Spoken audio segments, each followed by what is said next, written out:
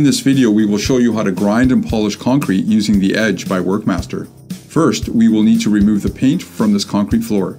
We will use our 16 grit shark and straight bar combo tooling to remove the paint from the floor.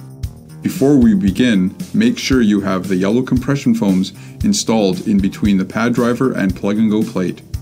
Simply fit the shark and straight bars onto the plug and go plate.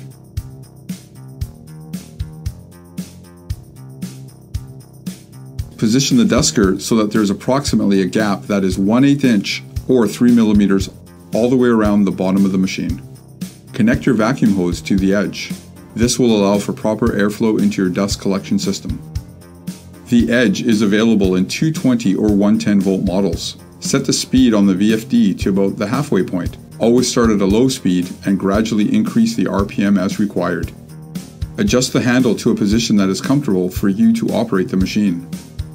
To start the machine, squeeze the lever on the handle towards you and press the start button. You are now ready to begin grinding. Keep the edge in motion to avoid putting tool marks in the floor. Continue grinding until all the paint and contamination is removed and you have reached the desired level of aggregate exposure. Use the edge to get to within 1/8 inch or 3 millimeters to the wall. Because the edge takes care of most of the room, all you will need is a small oscillating tool to clean up the fine details in the corners.